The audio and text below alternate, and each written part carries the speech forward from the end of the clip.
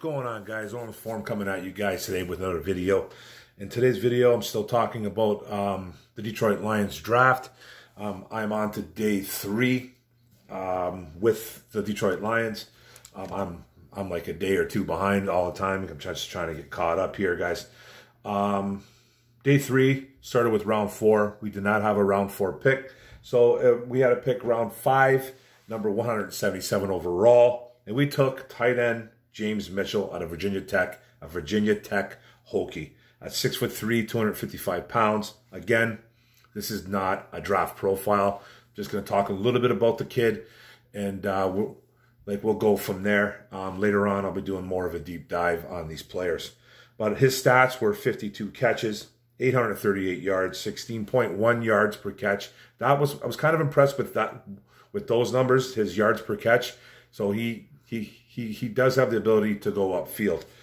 Only 7 touchdowns and 5 touchdowns, I believe it was. 7 to 5 touchdowns. I wrote 7 and 5 touchdowns here. I don't know why I did that. So I don't know what I was trying to do here. So he either had 5 or 7 touchdowns. I'm not even too sure.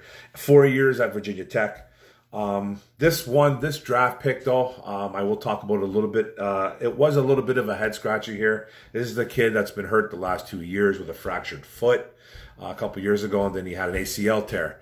But a very, very good blocker in pass protection and in run protection. He's very willing.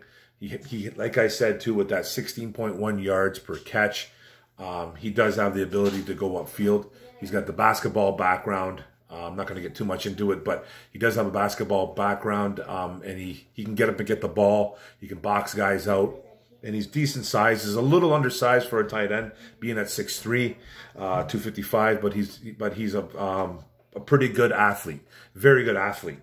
So they took a little bit of a flyer here. I thought there were other guys on the board that they could have grabbed.